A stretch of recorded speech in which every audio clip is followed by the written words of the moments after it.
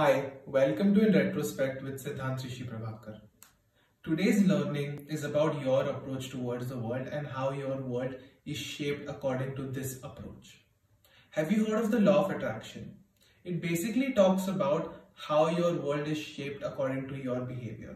If your thoughts are positive, you would get positive behavior from the environment. And if your thoughts are negative, you would find things on the negative spectrum in your life.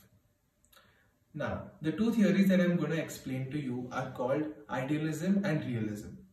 Idealism basically talks about the world being an ideal place where everyone is peace-loving, everyone is here to support each other, and everyone is here for the development of society.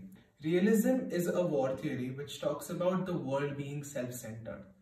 By this, I mean everyone is selfish and they do things for their own self-benefit. Thus, even you act in your own selfishness and for your own benefit. Now, how are these two theories connected to the law of attraction? Let me give you an example. If you're an idealist and you're going out for grocery shopping during Corona, you would buy what is essential and what is needed for yourself. You would assume that people are also here to support you, the government is here to support you, thus you wouldn't hoard up on grocery and essentials. If you're a realist, you would assume that people are self-centered and they do everything for their own benefit.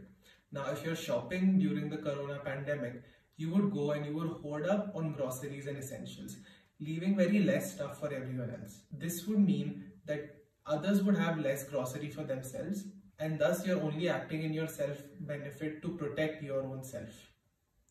How does this tie in with the law of attraction? If you're an idealist, you would find the world as ideal. Whatever you assume would be from an idealistic perspective, and whatever you get will be from an idealistic perspective.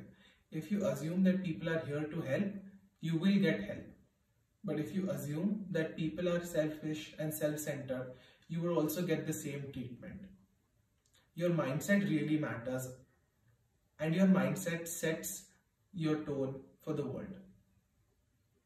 I'm not here to tell you which theory you should get into, which theory or which approach you should follow. All I'm here to tell you is that you shape your own world. Be conscious and shape the world that you want. Thanks. Bye.